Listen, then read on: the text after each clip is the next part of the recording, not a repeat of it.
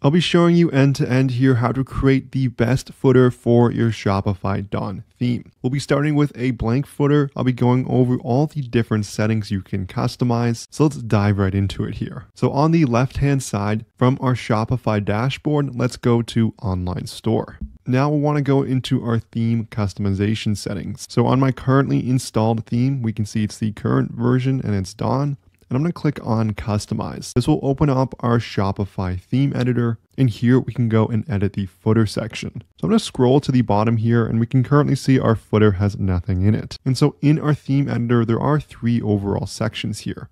On our left-hand side, we have our overall menu for sections, settings, and app embeds. Since we have our sections open, we can see the sub-menu here for all our items on our homepage. We can see our theme preview in the center, and our further customization settings on the right-hand side. So from our sub-menu, let's scroll down to the bottom. We can see footer has been added by default. And so within your footer, you can add what are called blocks. So these are preset selections, either from different apps you've installed. We can add theme blocks for menu, brand information, text, and image. So let's go and add 3 of these blocks here, and then we'll dive into the customization settings. So I'm gonna click on menu, add block, brand information, add block, text. And I'll just add another menu here as I'll show you how to have multiple menus in your footer section. To note, if you hover on different sections and click on them, this will bring you to different parts of the Shopify page. So first, let's go over the overall settings. So now that I have footer selected on the right-hand side, this will be our further detailed menu. So at the top here, we can see our color scheme. By default, this is scheme number 1.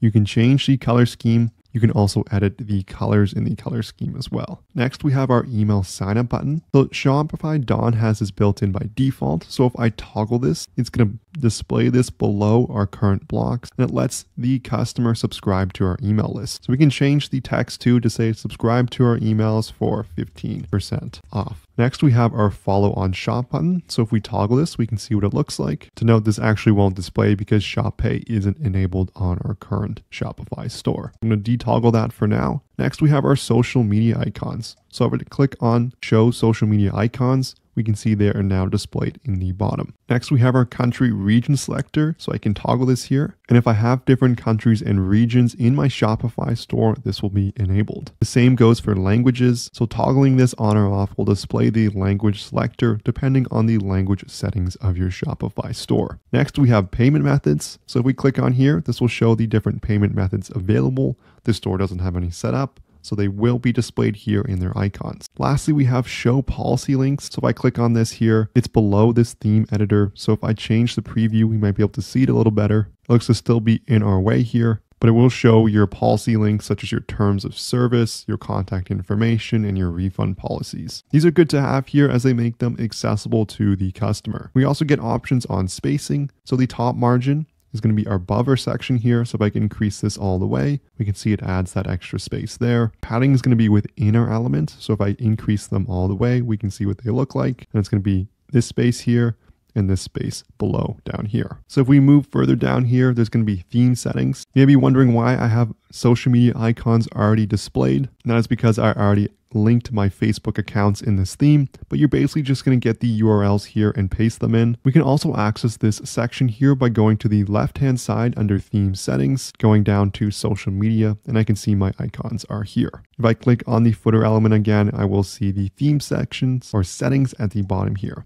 So this is going to pull from our overall theme settings. So we can see the headline for the brand information, the description, as well as all the other social media links you may want to save in here, depending on what you have for your Shopify store. So that's the overall theme settings for our footer. Let's now take a look at each of the individual sections. So we added in a quick link section, a brand information section, a heading, and an additional quick links one. So let's click on the first one here. So we can give it a title, we can bold this, italicize it, but it's going to link to one of your Shopify menus. I have the footer menu set up here. If you click on it, this will open up your Shopify navigation and this menu directly. So from here, you can add different elements to this footer menu. Let's say I want to add a new menu element, maybe say about us, then I can paste a link or search for it here from our Shopify pages, and I can link to the About Us page. Once I hit add and then save, this will add this to our current menu. So if you want to customize the navigation for these menus, go to your Shopify dashboard, open up Online Store, and then Navigation.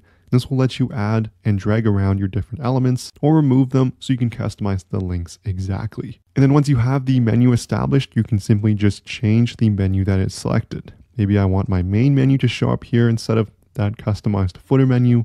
I can then click select in the bottom right, and that will update the quick links. For brand information, this is going to come from your theme settings directly. You can also toggle the social media icons. Maybe I don't want them displayed there as I want them displayed in the bottom right. To edit the brand information, you can simply just click on the edit brand information link, and this will open it up on the left-hand side menu. And from there, we can update the headline, the description, add an image, and set the image width. Maybe I want to change the headline to the ultimate camping store for new campers. I want to select all of it and bold it. So that brand information is going to be pulled directly from your theme settings. Now for the heading, I can just go and add a custom one here. Maybe I don't want to pull from the brand information as I have that information displayed somewhere else. I just want a custom footer text. Maybe it's a special policy. Maybe you want to link refund information here directly. It's really going to be up to you on what you want to add in this completely customizable heading here. The last one is quick links. Maybe we want a different menu. Here we have our main menu, so this is probably okay to leave as our additional footer menu. Now to note, you can add just about any block you like here.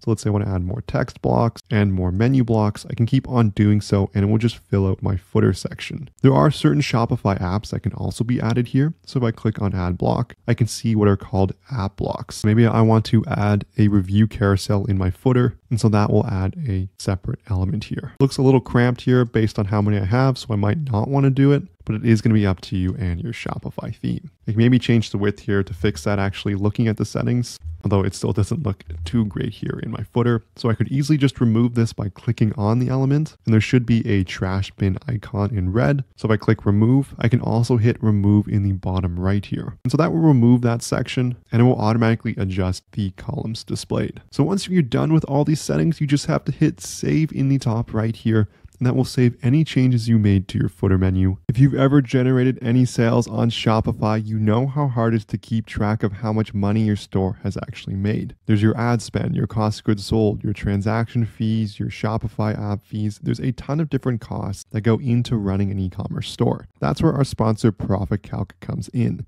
It's the one-click profit calculator available for your Shopify store. All you have to do is select the date range you're looking for to get real-time calculations so you can see how profitable you are in just one click. It's going to include all your detailed metrics that you need, as well as many different cost of goods sold options, and it syncs seamlessly with all your different ad accounts from Facebook, Google, Snapchat, Pinterest, and TikTok, as well as Bing, so you can get all of your costs into one place. There's a 15-day free trial so you can test drive everything out for yourself, and there's a link in the description below to access the Shopify app listing. You can also find it in the Shopify App Store by searching Profit Calc and looking for this logo in the top left here. But overall, this concludes the video here. We went over all the different customizations you can make to your footer menu in the Shopify Dawn theme. I hope this video helped and you have a much better understanding now, and your footer looks great. If you enjoyed the video, I would love it so much if you smash that like and subscribe button below. If you have any questions, leave a comment. But thank you so much for watching, and I'll see you in the next one.